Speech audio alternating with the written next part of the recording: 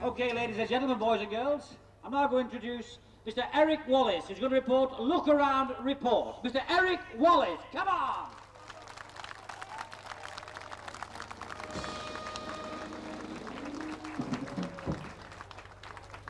And ladies and gentlemen, we will begin our Look Around Report this evening with an interview with the chairman of the Great Fair, Jeanette Husband. Jeanette, this is the 5th day of the Great Fair. Is it all going well? Very well, I would say, yes. I mean, the sunshine and the crowds have turned out, and people are saying it's the best bank holiday Monday they've had in Carlisle. And some of the traders, the best trade they've ever done on the Tuesday of a Great Fair. So what more can I say? Everything seems to be going very well indeed. And the Great Fair seems to be spreading out from the centre of the city. Yes, I think that's quite intentional. We would like to see it even more spread out in future years, but Bitts Park at the weekend was fantastic, and on Monday it was packed, and I think it's a spectacular place anyway, and we should be using it more. And I think that was a tremendous success. The whole the army and using the castle on Saturday evening for the retreat, beautiful.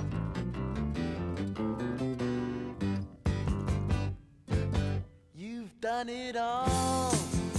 You've broken every code. Appalled the rebel to the floor. You spoke the game, no matter what you say. But only metal, what a bore.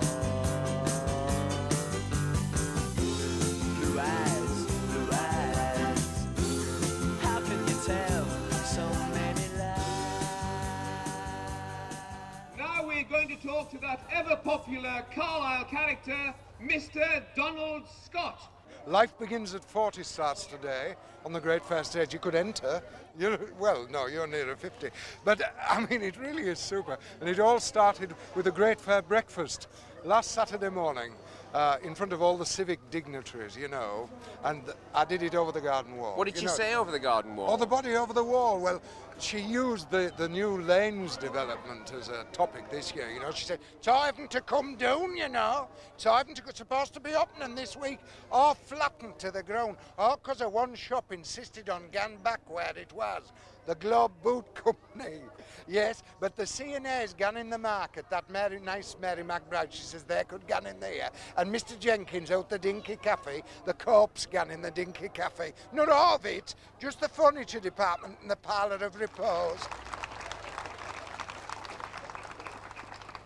And finally, as we look round all the stalls spread out before the town hall here, the Carlisle Youth Concert Band will play Siesta from Caribbean Cameo.